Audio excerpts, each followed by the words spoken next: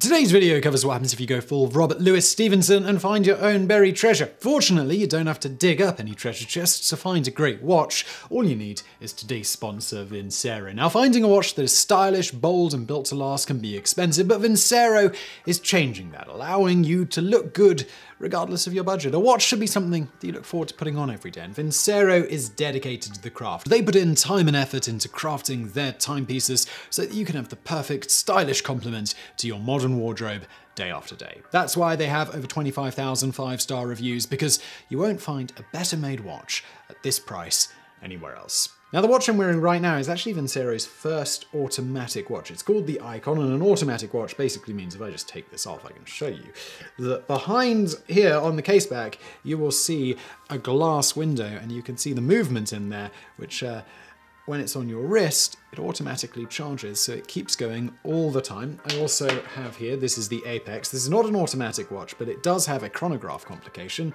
which is basically, you can see the chronograph hand there, and it ticks round. You can stop it and reset it, and basically it's a fancy stopwatch. This holiday season, a Vincero watch makes the perfect gift for you or a loved one. Starting on November the 19th, Vincero is holding a massive 2-week Cyber Monday deal with 15% off everything on their site. So that doesn't just mean watches, that's sunglasses, watches, bracelets, wallets, and more. You don't need any sort of special code. Everyone who visits the site will get that 25% discount, 30-day return policy, and a 2-year warranty. So what are you waiting for? Use that link in the description below, 25% off plus free shipping, and let's get into it.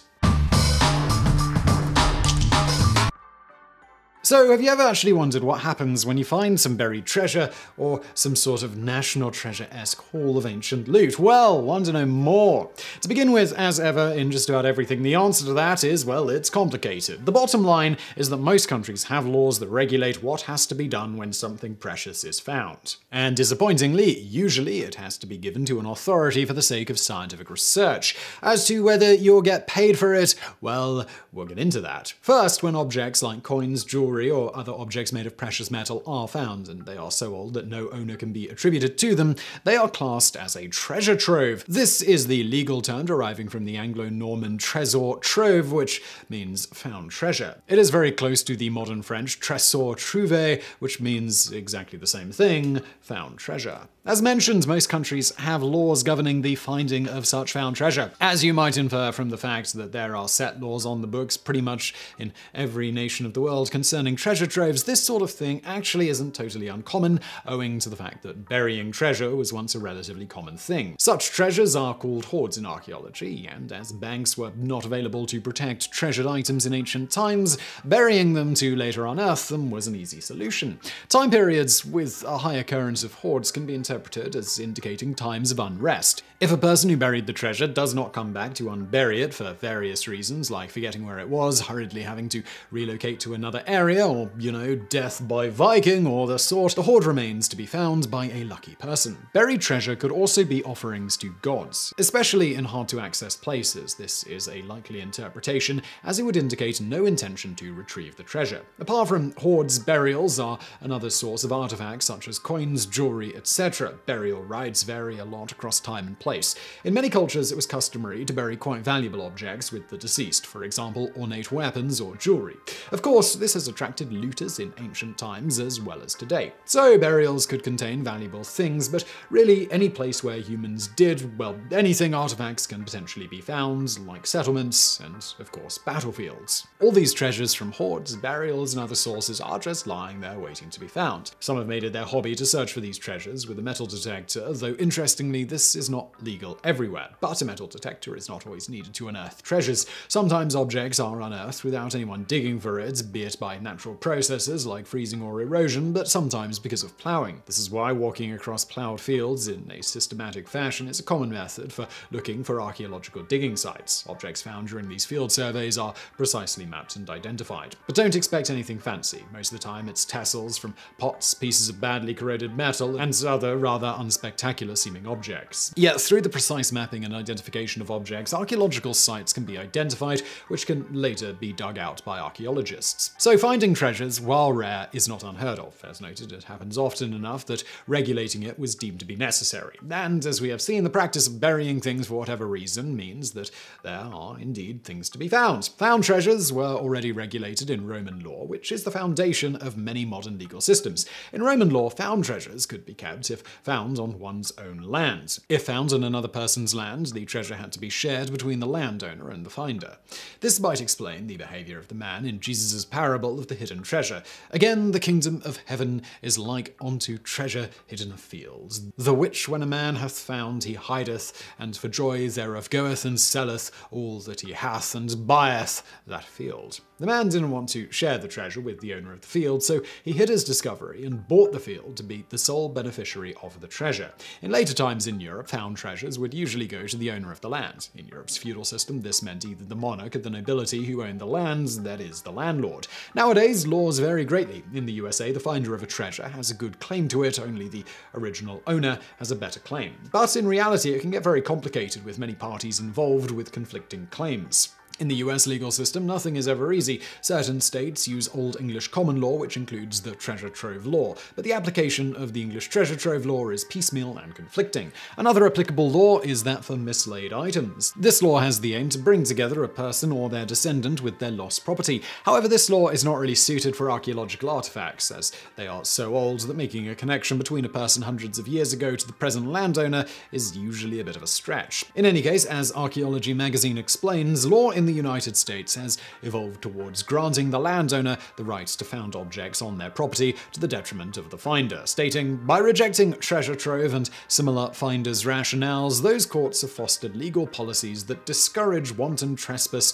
to a real property and give protection to a landowner's possessory claims to any artifacts that have been so embedded in the land as to become a part of it. Rejection of the rules that reward finders at the expense of landowners also strengthens anti-looting provisions and discourages casual but potentially destructive unplanned searches. Indeed, removal of artifacts from the soil is now recognized in the majority of states either as illegal severance of chattels, trespass, or theft. In the United Kingdom, treasure troves belong to the Crown, but surprisingly, finders are treated very well compared to other countries.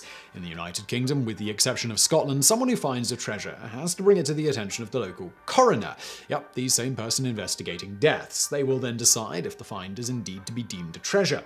Then the market value of the find will be determined by the Treasury Valuation Committee, a governmental institution. Museums can then buy the item. They will pay a reward to the finder that cannot exceed the set market value. If no museum wants to purchase the treasure, the finder may keep it and do as they please with it. In other words, museums get a preemptive right to purchase the treasure. The market value is above the amount an antique dealer would pay. As the antique dealer wants to resell items with a margin of profit at market value, they will pay an amount smaller than the market value. Therefore, selling an item directly at market value to a museum can potentially be more profitable to the finder, who skips the middleman and their profit margin. Compared to other countries, it is a very good arrangement for finders. However, failure to submit found treasure will earn heavy penalties. For example, in 2019, 2 men were sentenced to 10 and 8.5 years of jail time, respectively, for not having reported a find from the Viking Age they made in 2015 with metal detectors. Most of the treasure was lost as the finders sold off many of the coins on the private market. The English law here is not applicable to Scotland. That said, treasures found in Scotland are also the property of the Crown.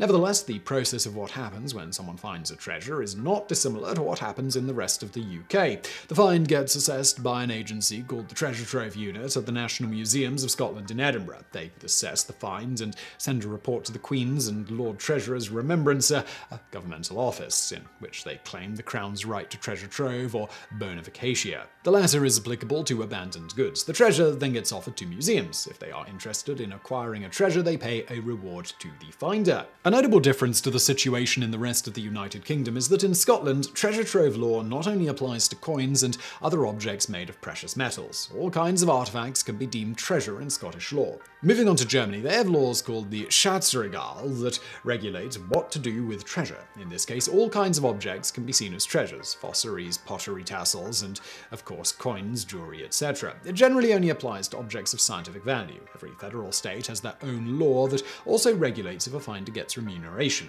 Even though every state has their own law, contrasting with many other places, the gist is this: the state owns all treasures, and hardly any state will pay a reward for objects. Bavaria is the odd one in the bunch and has no law regarding treasure troves at all. Now you may ask, why is the state so precious about owning these treasures? Why can't finders just do whatever they want with what they find? The answer is that there is a conflict of interest at play. The interests of finders in remuneration clash with a societal interest in research. Regulating what to do when artifacts are found is deemed as a necessity because found objects could be of great scientific value. A problem arises when amateur treasure hunters dig up archaeological sites armed with metal detectors to find valuable artifacts like golden brooches or coins. The motives can be enrichment through the sale of artifacts or the thrill of finding a piece of history. This activity is highly damaging to archaeological sites to the point of making the sites worthless for research. To exemplify the problem, in Germany, some ancient Celtic cities called Oppidea have not been excavated by archaeologists yet. As archaeological technology is constantly evolving, some sites or sections of sites are deliberately kept untouched to leave something to future archaeologists to do research on with new methods. This is because once a site is excavated, some of the information is irreparably lost. It is a destructive and irreversible process. After all, when a hole is dug, it is impossible to put the excavated earth back in the hole in the exact way it was found. This is why archaeological digging involves painstakingly precise documentation of all the findings and processes down to the very color of different layers of dirt. Another reason that known sites have not been dug out yet is also down to simple time and funding constraints. Treasure hunters with metal detectors loot those places of their metal items. Archaeologist Muller Karp says that one of the Oppidea in Hessia has been robbed of an estimated 50,000 metal items, leaving the site virtually metal-free. Looting not only precludes scientific research on the objects themselves, the looting also causes disturbance in the soil, scrambling the traces that are still present. Furthermore, looters will often falsely claim the origin of artifacts to make a sale appear legal. This is the case in Germany, where treasure troves belong to the state in most federal states, but not Bavaria. Thus, objects are sold as originating from Bavaria on online selling platforms to make them appear like legal finds. Of course, obfuscating the true origin in this manner reduces its scientific value even more. The artifacts also lose scientific value by being extracted from the soil without proper archaeological documentation. Not only are the sites damaged, the artifacts themselves also lose some of their worth for science. Extracted from their context, in which layer of the earth they were found, the objects that could be found next to it, the exact positioning, etc. All of this information is important to an archaeologist. The problem of the looting of archaeological sites has become so prominent that ongoing archaeological digs are often kept as secret as possible and sometimes guarded to prevent looters using the opportunity to go snatch some stuff up under the cover of darkness from an already dug up site. As you can see, it is a difficult problem where the interests of landowners, finders, and the scientific community clash, given the complication and many nations and states in the world. Needless to say, there is hardly a consensus from place to place in that law. That said, should you happen to find a buried treasure, the best place to find out the exact local law for free is probably your nearest public museum, whose officials often know the skinny on procedures and rules in the area. So I really hope you found that video interesting. If you did, please do hit that thumbs up button below. Don't forget to check out our fantastic sponsor, Vincero Watches, link below, and thank you for watching.